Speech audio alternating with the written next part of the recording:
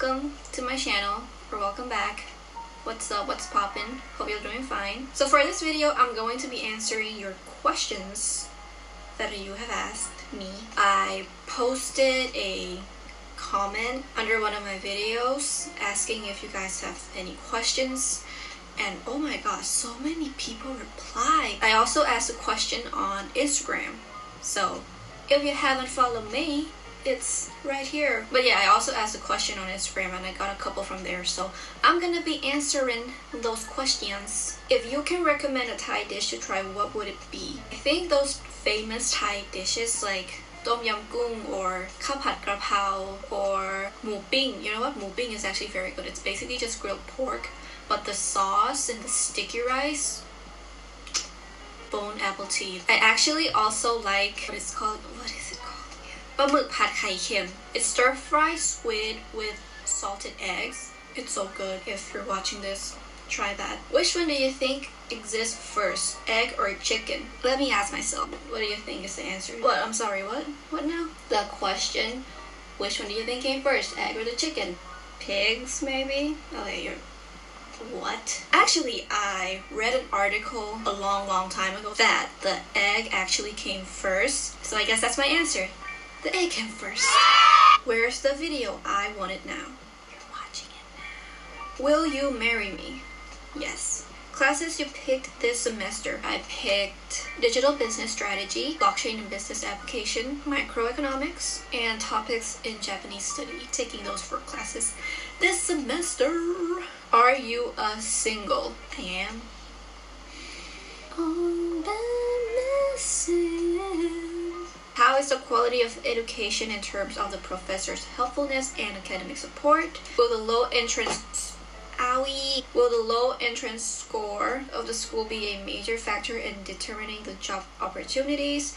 Lastly, is it easy to get a part-time job there, or is it highly unlikely to obtain one? So for the first question, I would say that the professor's helpfulness really depends on which professor. Once you come to TIU, you are assigned to a certain professor, which will become your academic advisors. So it really depends on who you get. I do know some people, some of my friends, they actually didn't really get a good one.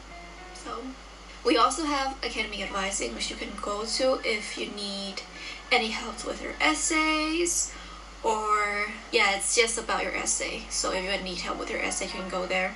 Other than that, I can't really think of any other types of support. So will the low entrance score be actually, if you're talking about job opportunities in Japan, I would say that the score doesn't matter.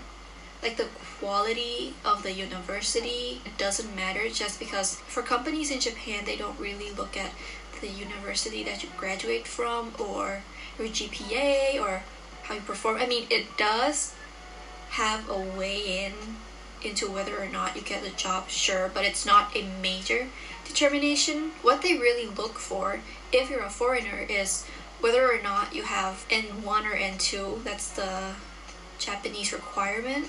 So if you really want a job here, you should really think about your Japanese skills. That's the word I'm looking for, yes.